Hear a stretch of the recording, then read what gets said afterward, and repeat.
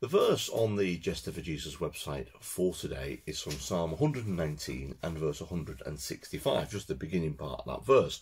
And it says this, it says, "You give peace of mind to all who love your law." Now, you think about this, laws. Now, in a country, there are some silly laws, really, really silly laws. And silly rules, and you think, why have we got to still follow that particular law or this particular rule or whatever it is? But you give peace of mind to all who love your law. Now, because it's God's law.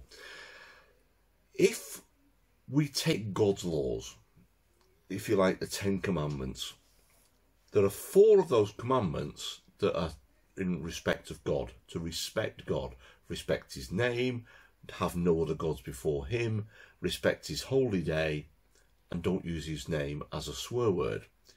And the other 6 of the 10 are all to do with us as human beings. That's not committing adultery, not lying, not murdering, not stealing, not coveting, not giving false testimony, and so on. If we are to keep all of those and we say, yeah, we love those things, if we did all that, we would live at peace with everybody. So therefore, then, we would have a peace of mind. Unfortunately, it doesn't happen, does it? Because there are those people that will push it and push it and push it and try to bend and twist and change those particular laws. And therefore, then, we lose peace. We don't have any peace. There's no peace at all at times.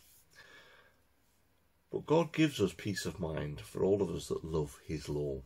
And we find those in his word, and they're written throughout it and demonstrated throughout his word. And Jesus came not to abolish the laws that were given in the 10 Commandments, but he came to finalise them, if you like, sort of like put the finishing touches to them.